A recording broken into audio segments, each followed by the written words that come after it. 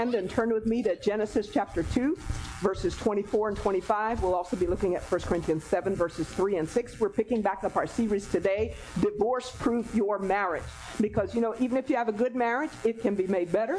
And even if you have a struggling marriage, it can bring healing and restoration if we follow the principles of God's Word. And we want to help people build healthy, happy, lasting marriages. The Bible says, build your house upon the rock, and it will endure even when the storm comes. Amen? And the rock is Jesus' Word. So we want to build our house, our life, our families, our marriages on the Word of God.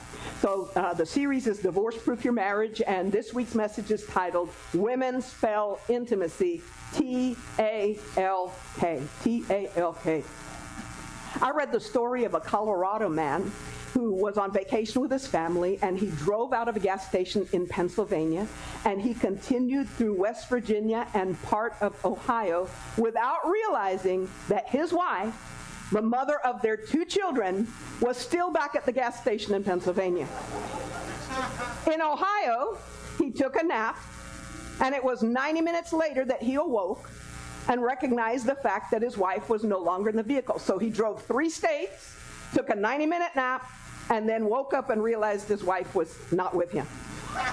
At this point, he was in a panic, and he turned around and began driving back frantically when he hit a deer.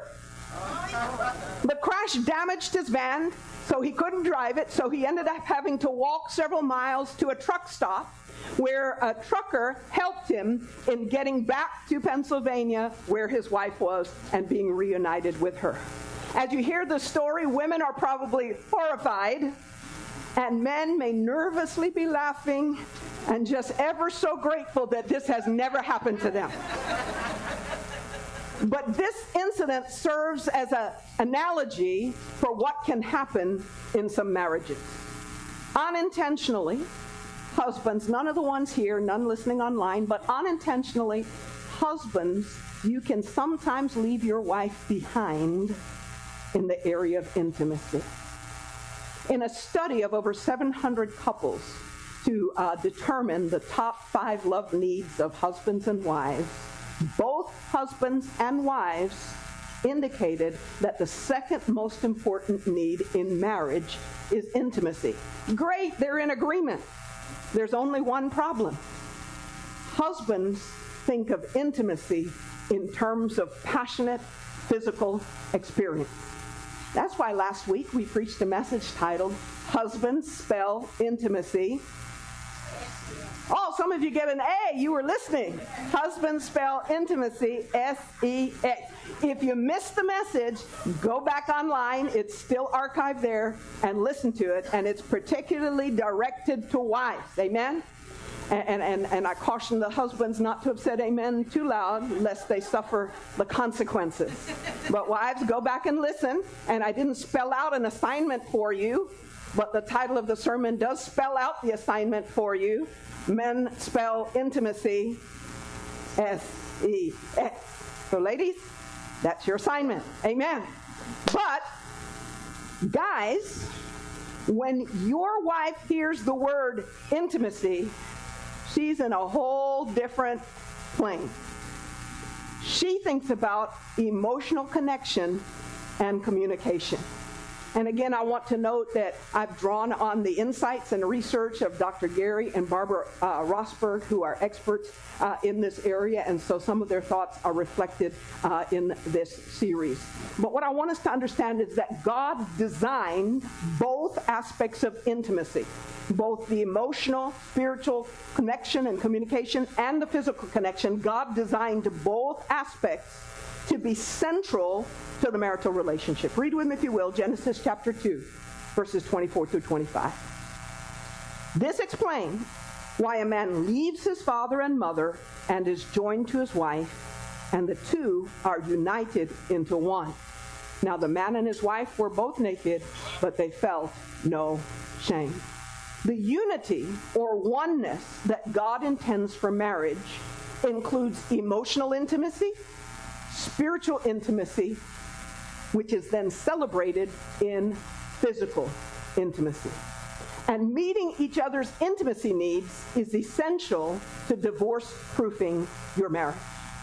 Another marriage expert, Christian marriage expert named Dr. Gary Chapman, in his book, The 5 Love Languages. Anybody ever heard that book, The 5 Love Languages? If you haven't read it, I encourage you to do so. But he introduces the idea of the fact that every person has what's called a love tank. Every wife has a love tank. Every husband has a love tank. Every person has a love tank. And if you allow your spouse's love tank to get too low, it creates a vacuum.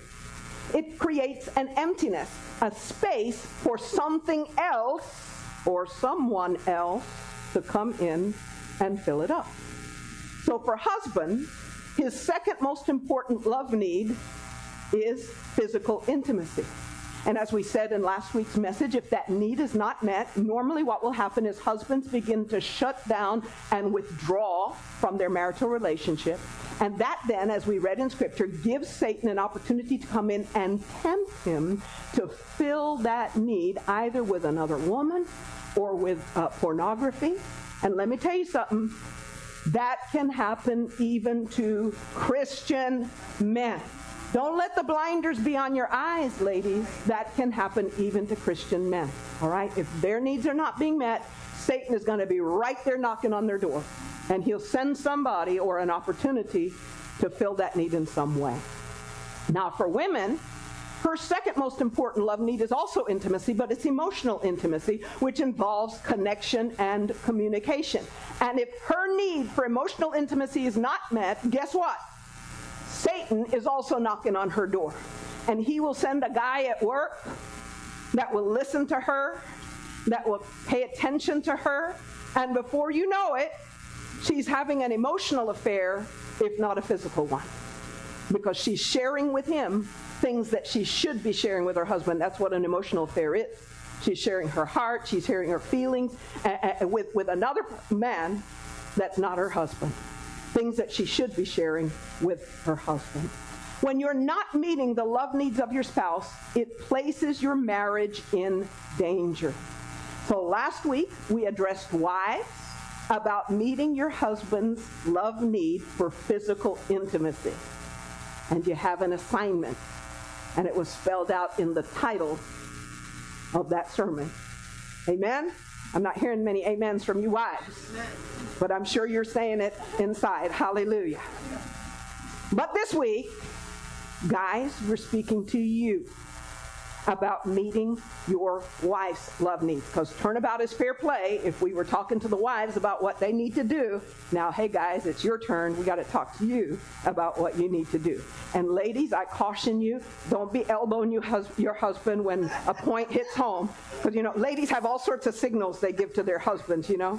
They tap them on the shoulder, they'll kick them under the table or something if they're, you know. Don't do any of that, because that's going to cause some problems later on, and it may just cause your husband to tune out what's going on because he's getting upset, okay? So ladies, inside, when a point really hits home, say amen real loud inside. But not outside, amen? As much as I love to hear amens, I don't want to get you in trouble in your marriage. But when both spouses are committed to meeting each other's needs, you can divorce-proof your marriage. And I want to say that this series is for everybody. If you're young or you're divorced and you hope to one day be married, listen up, because this can prepare you. A stitch in time saves 9. How many of you know that? Amen? This can prepare you so that you can avoid a lot of problems down the line if God should so bring you someone to be married to. If you're someone who's not married, you're not intending on being married, maybe you've been there, done that, and it's over with, this can also help equip you to minister to others. Maybe your son, maybe your daughter, maybe your grandchildren, maybe a friend. It can equip you to help understand marriage better and be able to give godly counsel and advice. So whether you're married or not, listen up, because there's something in this message for you. And guys, listen up, because this message is particularly directed to you. The first thing I want us to see is your wife's greatest need is for emotional intimacy and connection. And what does intimacy or emotional intimacy really mean? The word intimacy, you can remember it this way, it means into me see. Into me see. That's what the word intimacy really, in essence, means. It comes from a Latin word that means innermost. so that you can see the innermost aspect of a person's being. What that looks like in marriage is vulnerable sharing of inner thoughts, feelings, your spirit, and your true self. And it's interesting, have you ever noticed, especially in the King James Version, when the Bible speaks of a husband and wife coming together in the sexual act, what is the word that the King James Version at least uses? No. It'll say like, and Adam knew Eve, or Abraham knew Sarah, and she conceived. Isn't it interesting that the Bible uses the word know to describe physical intimacy or the act of sex? And do you know that the word for know in Hebrew, the original language of the Old Testament, is yada? And it's not speaking of a head knowledge. It's a relational word. It is to be completely known and understood and still loved and respected. In fact, that is one of the words that is used of God knowing us. God yadas us. He knows us intimately. He knows us deeply. He knows us personally. He knows every thought before we think it, every word before we speak it. He knows our down sitting and our upright. He knows everything about it. God yadas us.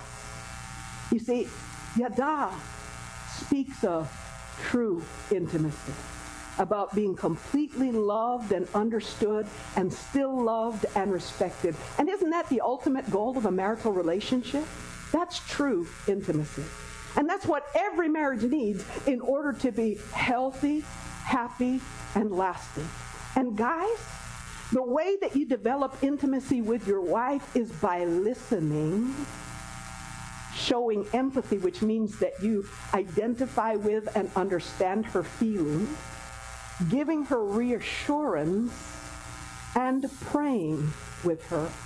Because you know what? Praying together forms a spiritual bond at the deepest level of your being. And that brings a unity in marriage that nothing else can duplicate. And this emotional understanding and connection has to be present before your wife will want to share herself physically with you. Unless a wife feels emotionally connected to you, she will not feel safe to physically connect with you, if you get my gist. She will not feel loved. She will feel that sex is using her to meet your needs.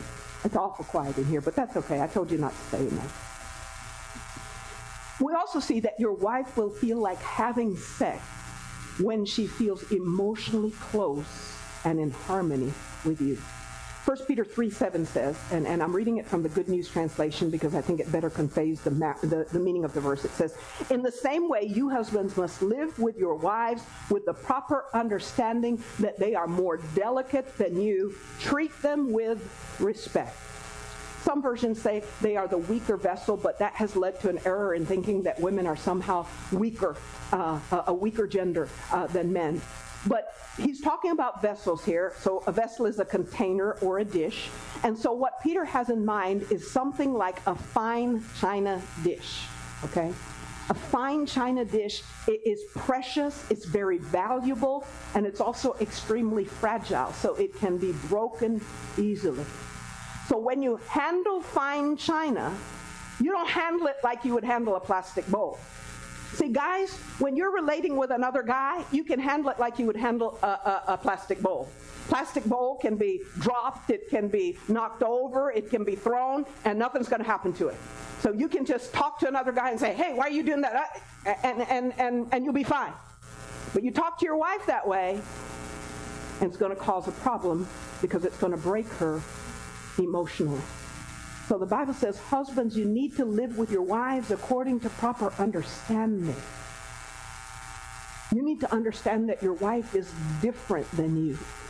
She is more emotionally sensitive, and you need to treat her with care and with attention.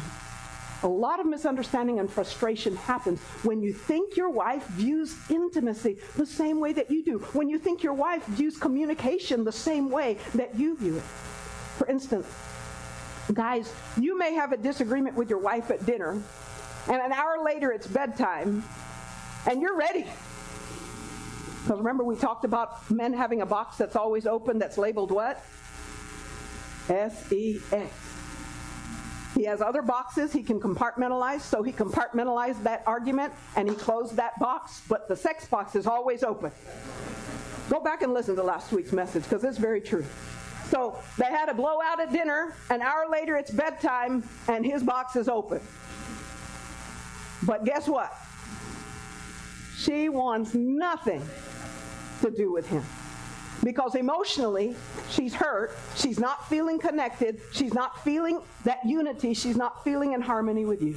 I love the way one writer expressed it. She writes, for women, emotional intimacy is like a cake, and physical intimacy is the icing on the cake. There is no point of icing if there is no cake. Did y'all get that? Emotional intimacy is like the cake. Physical intimacy is the icing on the cake. But there's no point of icing if there's no cake. There's no point of sex if there's no emotional intimacy. I read the story of a couple named Ken and Debbie.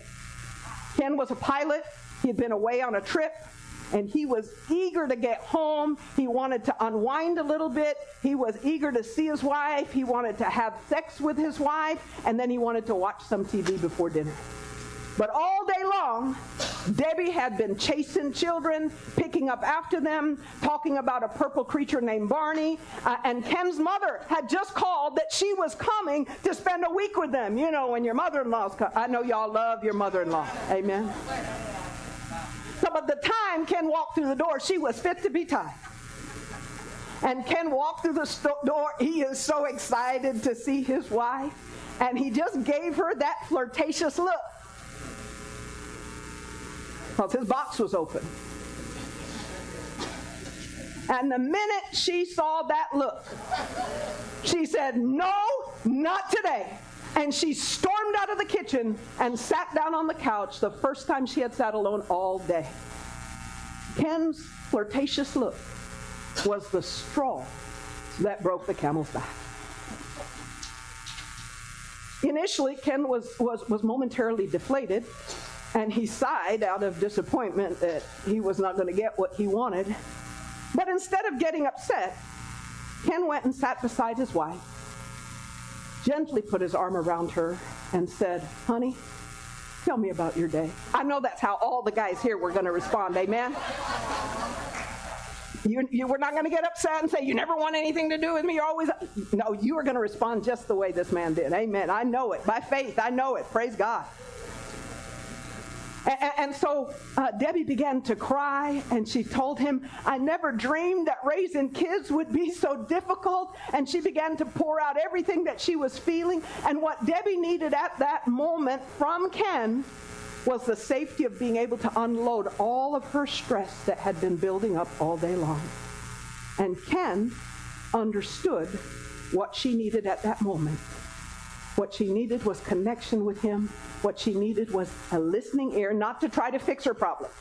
Not to tell her, if you'd only get on a schedule, and if you would, no, because that is, you're not getting sex for a month, guys, if you respond that way. She just wants you to listen and support her and understand her and comfort her. And so Ken listened and he empathized. And when she was done pouring her heart out, he told her, honey, I understand. Just sit there and rest. And he went in the kitchen and he loaded the dishwasher. He cleaned up the kitchen. And then he took the kids out to shoot some hoops so she could have some alone time. And after dinner, he continued to show her tenderness, asking her, how are you feeling now? And if there was anything else he could do for her to make her feel better. And he said, I just want you to know how much I appreciate you and everything you do for our kids and our family. I know that's how all the guys here are going to respond. Amen. That's how you've been responding. Praise the Lord. Amen. And so after dinner, he asked her those questions. He gave her some more support and appreciation. And tired from the day, he sat down in the living room and he watched some TV. And then he went upstairs expecting that he was just going to go to sleep. But when he opened the bedroom door, he was surprised to be greeted by the soft glow of candlelight, some romantic music, and Debbie smiling at him from the bed. And she said, "The night is still young, Ken." And Ken wasn't tired anymore. Guys, if you meet her need, you're going to be one happy husband. Amen? Guys, you could say amen there. I encourage you to do that. So guys, listen up. Are you paying attention? When your wife's emotional needs are being met, then she will want to connect with you physically. And it's a win-win. Her needs are met. Your needs are met. You can't get anything better than that. Amen? But if the emotional intimacy is not there, then the physical intimacy, if you ask for it, is going to make your wife feel as though you're just using her to meet your needs. And when a wife's need for emotional intimacy is not met, she's going to start to withdraw from the marriage. And as a husband, you may start feeling her distance. And see if you haven't heard this conversation before. "What's wrong, honey?" "Nothing." Guys, have you ever heard that conversation? She says nothing. But boy, do you know, something is wrong. And when that wall goes up, guys, don't start arguing with her. Stand in front of the mirror and ask yourself, am I connecting? Am I communicating? Am I listening? Am I understanding? Am I supporting? Am I meeting my wife's emotional needs? Because if that wall remains unaddressed, over time, it is going to become like the Great Wall of China. And you will end up being two strangers coexisting under the same roof. You're going to be roommates rather than a married couple.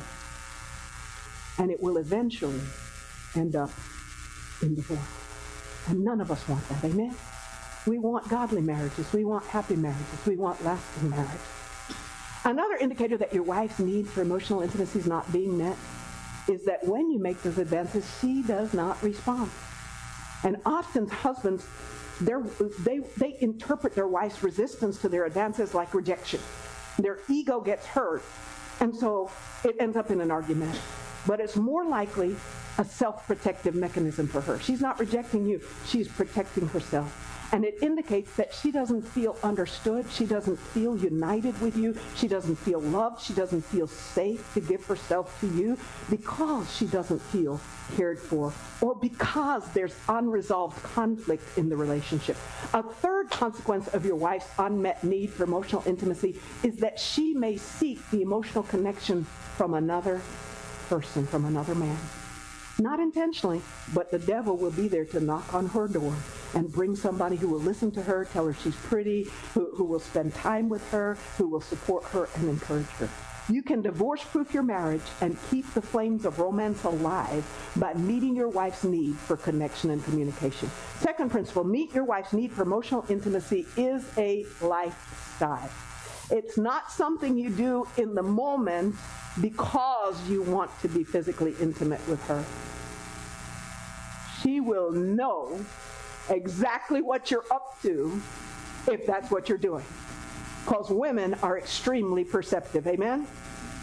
So meeting her need must be a sincere expression of your love for her, and it must be a lifestyle. Here are some practical ways to ensure that your wife's needs for emotional intimacy are met. Engage in conversation with her every day, not just, did you cook dinner? Did you pay the bills? Not that kind of conversation. How are you doing? How are you feeling? How was your day? Engage in meaningful conversation with her, listening to her and responding to her with empathy. However hard your day might have been, however much stress or pressure, guys, that you were under, save some energy for your wife and come home ready to talk, to connect with her, and to pay attention to her. Greet her with a warm kiss that lets her know that you are glad to see her. Tell her about your day. And she wants details. Women like details. Did you know that statistics show that for every one word that a man speaks, a woman speaks 10? Women like details. So if she says, honey, how was your day? Fine. That's not emotional connection. She wants to hear about your day. She wants to hear about that client you met with or that problem you had with your boss and how it made you feel. So give her some details. Amen? Come home ready to talk. Tell her about your day. If she asks about something, don't give her that one-word answer. She wants to hear about you. She wants to hear about how you're feeling. She wants to hear about your day, and then you ask her about her day. And don't get upset when she gives you details. Don't be like, get to the point. Bottom line it for me. No, because women like details. And she wants you to know the details of her life. Being a best friend, which is what a husband and wife should be, being a best friend and good conversationalist is what a wife considers romantic. Amen? She enjoys your attention, and believe it or not, you enjoy having her attention too. So remember how it was when you first dated and you fell in love? Do you remember how it was back then? You were eager to talk to her. Sometimes you would sit for hours chit-chatting and just staring into her eyes. You remember that? If you can remember back that far, amen? You were eager to talk to her. You wanted to find out everything about her. You would call her in the middle of the day just because you were thinking about her and you wanted to hear her voice. Maybe you would even drop by her work at lunchtime for an impromptu lunch date. You remember when you used to do those things? And when you were together, do you remember how conversation just flowed and the two of you could talk forever and time just seemed to fly by? And it was easy because your hearts were connecting all the time. And that is the key to emotional intimacy. You got to do, guys, what you did while you were dating to win her heart. You got to keep doing it through the marriage to keep her heart. Try it. Wake up one morning and give your wife a big kiss, not wanting anything else, and just tell her, you don't even know how much I love you, honey. She may have a heart attack, but boy, she's going to be happy. Just out of the blue. Call her in the middle of the day and tell her, you know, I've had you on my mind all morning. I can't stop thinking about you. I love you so much. Oh, she may drop the phone. She may be so shocked. When you come home, kiss her. Ask her how her day was. Listen to the details. Amen? Start doing it every day.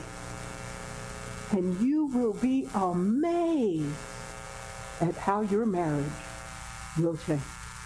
Oh, but Pastor, you don't know what condition our marriage is in right now. What you described earlier, strangers in the same house, that's where we are. Start small. Send her a text in the middle of the day and tell her, hey, I appreciate so much how you take care of our kids. I appreciate so much how you do that. Start small, and it'll begin to put some cracks in the wall, and then build up. Amen? But you got to start. Somebody's got to start somewhere if you're going to turn this ship around. Amen? So guys are generally the initiators, as God has created them to be. So guys, start. Secondly, empathetically listen to your wife. Really listen. And I said it before, don't listen to try to present a solution and fix her problem. She probably already knows what answers need to be done in her situation. She just wants somebody to listen and understand and support her. So what is she telling you? Listen to what she's saying. Is she making the same comments over and over about your relationship, about your marriage? Are you arguing about the same things over and over? Pay attention, because these things that keep reemerging, they are unresolved issues that are intimacy killers. Right now, think and ask yourself, are there unresolved issues in our marriage? And what comes to your mind? When you get home, ask your wife, is she aware of any unresolved issues in your marriage? And if she says no, don't just sigh a sigh of relief and drop the ball and say, great, I'm safe. Ask questions about how she's feeling about your marriage. Honey, are you satisfied in your marriage? Are you happy in our marriage? Do you feel that we are connected emotionally? Ask her what she feels you could be doing better to make your marriage healthier. Ooh, it's awful quiet in here. And when she answers, listen. Don't debate. Listen. Pay attention to it. Take the truth that's in it and try to make changes. Thirdly, express understanding. Be careful to not be judgmental with your wife and make her feel silly or ashamed about what she's feeling, because sometimes we can demean a person's feelings. Don't tell her things like, oh, you shouldn't be feeling that. Oh, you are too sensitive. Oh, you worry too much. Or if she shares her dreams with you, don't tell her, that'll never work out. That's foolish. Instead, if she's worried about something, tell her, honey, I know that you're facing a lot right now, but let's talk through it. How can I help you? And together, we'll get through whatever it is. Just spending a few moments talking with your wife every day will give her a tremendous sense of relief, and it tells her that you really care about her and you respect how she's feeling. Fourthly, express affection and attention. Has your wife ever said, you're not paying enough attention to our marriage? Or you are working too much? Or you're not home enough? What she's really saying is, I'm feeling emotionally disconnected from you. I miss you, and you are not paying enough attention to me and to our marriage. And the way that she craves attention is the tender, not the sexual touch and affection. Give her a kiss and a hug when you leave in the morning, and when you come home, sit next to her on the couch. Put your arm around her or hold her hand or just snuggle next to her and watch a movie together with her with no intention of going any further. Give her a long-stemmed rose just by surprise and tell her how much you love her. Spend time alone together regularly. Surprise her, take her out to dinner, take her on a walk at the beach, whatever it is, but spend time alone together with her. And speak tender words to her. Tell her frequently, I love you. You are beautiful. You mean the world to me. You're such a wonderful cook. You're such a wonderful mother. You have such a big heart. You're such a giving person. Speak all of those things to her. What wife wouldn't respond to a husband who shows such affection and attention in these ways? She will want to be with you. Husbands, I encourage you to build walls of protection not between you and your wife, but around your marriage by committing yourself to meet her need for emotional intimacy and communication. If you do that, your wife will flourish, your relationship will thrive as she moves closer to you, both emotionally and physically. And who wouldn't want that kind of marriage? Husbands, with God's help and your commitment, you can help make your marriage what God desires it to be by committing to meet your wife's need for emotional intimacy. And the first and most important step to a healthy, happy, lasting marriage is making God the center of your marriage. And that starts by giving your heart to Christ. You see, we need God's help to make marriage what He intended it to be. He is the creator of marriage. And He's the one who can help us to realize His plan for the blessing of marriage. But sin has disconnected us from God. It has separated us from God. That's the whole reason that Jesus had to come from heaven to earth, and He died on the cross for us. He lived a sinless life and offered His life as a sacrifice for our sins, so that when we repent of our sins, which means to turn away from, we recognize we've been headed in the wrong direction, and we make a U-turn and say, God, forgive me, and we turn to God in faith, and we invite Him into our life. At the moment that we do that, then the Bible says we become born again.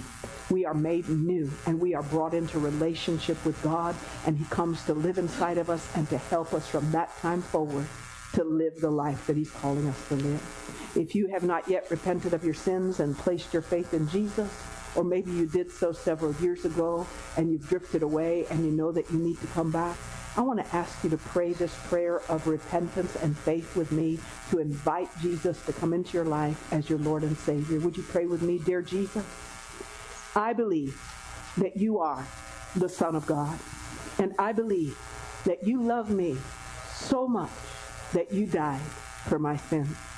Today, I repent. I turn around. I confess that I'm a sinner. I ask you to forgive me of all of my sins, and I invite you to come live inside of me.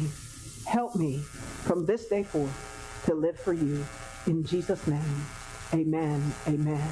If you prayed that prayer for the first time or the first time in a long time, I want to congratulate you on making the best decision of your life, and I want to welcome you to the family of God. I want to encourage you right now, if you prayed that prayer, if you're in-house, to text I prayed to the number on the screen, or online you can type I prayed in the comments. We want to send you a free e-booklet that will help you understand the prayer that you just prayed and the next steps that you need to take to keep growing in your relationship with the Lord, because that prayer was a beginning, not an ending. And just 3 quick steps to help you along your way. Number 1, talk to God every day. He's our Father. He wants to hear from us. He wants to help us. And he wants to be an integral part of our life. And that's called prayer. So talk to God every day. Start with thanksgiving. The Bible says Thanksgiving brings us into the presence of God. Thank him for all the good things in your life, for health, for strength, for family, for loved ones, for a job, for a provision. Begin by thanksgiving, and then talk to him about everything that's going on in your life. Problems in your marriage, problems at work, decisions that you need to make, things that you're feeling. Talk to him about it all. He wants to hear from you.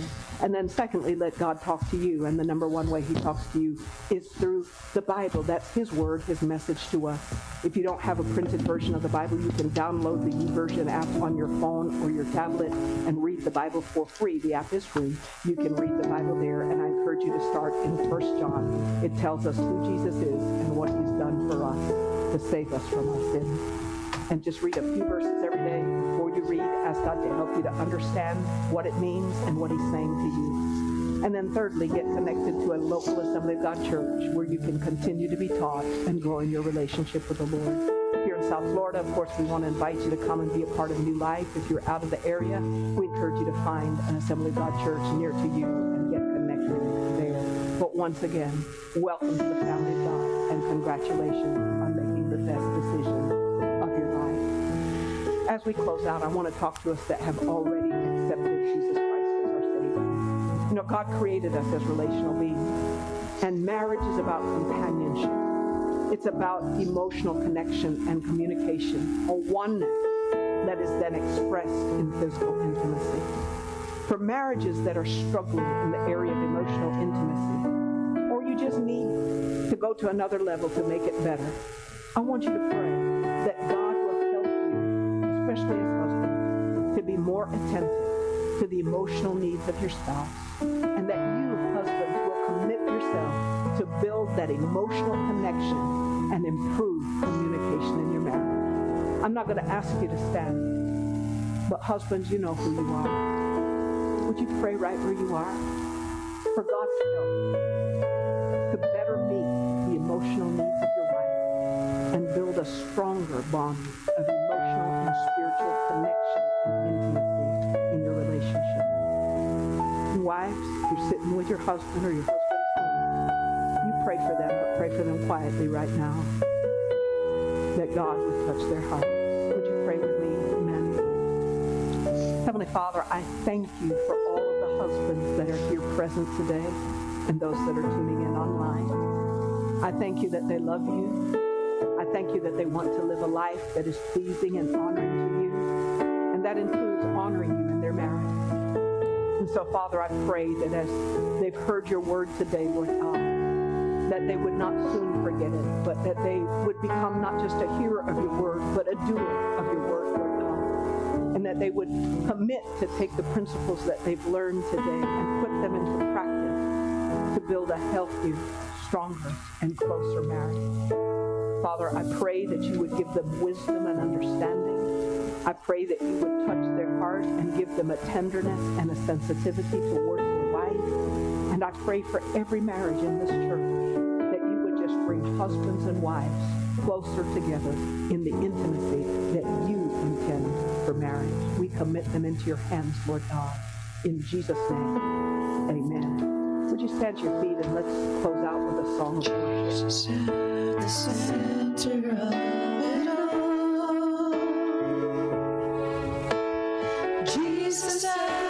center of it all.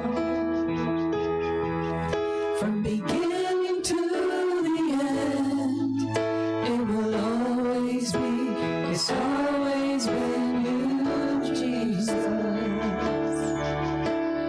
Jesus, nothing else matters. Nothing in this world will do.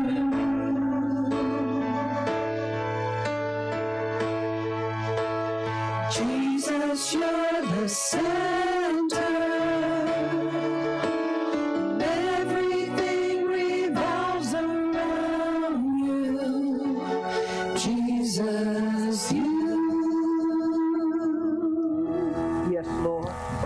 Father, we pray that you would be the center of our life and that you would be the center of every marriage in this church, Lord God, because you are what matters, Lord. Father, we pray that your word and your spirit would continue to minister to our hearts even as we leave from this place. We pray, Lord God, that you would just bless your people with a day of rest and refreshment, Lord God, and that your covering protection would be over each and every one of them. Keep them safe and healthy. In Jesus' name, amen. Amen. You may be seated. Guys, you have an assignment for this week. Remember, wives spell intimacy Talk. So I want you to have a conversation with your wife every day this week. Not about, did you feed the kids? Did you mow the lawn? Did you pay the bills? How are you feeling? How was your day? Really listen and show her affection and attention and appreciation. Amen? That's your assignment. God bless you all. Thank you for joining us. Those online, have a wonderful rest of the day. Thank you all for coming today, and we do hope